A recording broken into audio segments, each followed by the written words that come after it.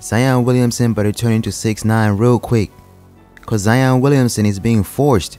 Let me not say forced, but the judge has given him no choice but to snitch on Duke. He has to snitch on Duke for paying him to attend the school. We don't know if it's true yet, but Zion Williamson has to testify in court whether it's true or not. Before, I had reported that Zion Williamson's former agent countersued him after Zion sued the company when he wanted to get out of the contract. So Zion Williamson wanted to switch agencies or whatever, management, so he sued his managing company, but then the managing company sued him back. They sued Zion back, saying that, hey listen, Zion Williamson was paid by Duke University.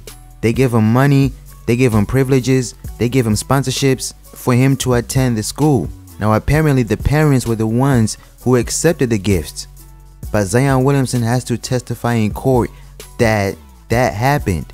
Now if Zion Williamson snitches on Duke University, their reputation is over in terms of credibility, because now people are going to question every single top player that goes to the school, and I think that an investigation will be made every single time. I really don't know how that would work, because there's going to be a lot more talent coming to Duke University, and now people are going to be like, wait, did they pay him to be there?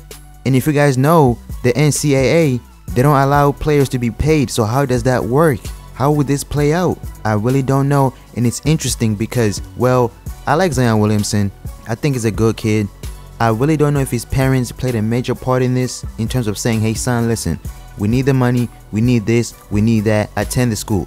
They might have been like, look, I mean, we're being offered, why not? They probably took it as a gift. But when it comes to law, you can accept that gift, because it's a way for Duke University to pay Zion, to give him sponsorships that any other player would not get, for him to attend Duke University.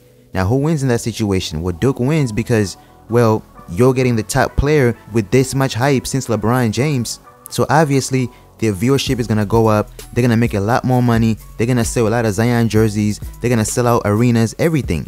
Now Zion also wins because he gets to go to the NBA. Playing for Duke, that's a top destination. That's like playing for the Lakers. Everyone's going to see you. In my opinion, no matter what school he would have went to, he still would have went #1, but he chose to go to Duke University, and now he's in the NBA. This is a tricky situation, but just to recap, all of this is happening because of a simple thing. Zion Williamson wanted to switch management, so he sued his management company to get out the contract. Then the management company countersued him. They basically told the judge that, hey listen, Zion owes us money, and also he took favors from Duke University to attend the school. So tricky situation. We're gonna get more details, but you guys let me know what you think, and I'm out.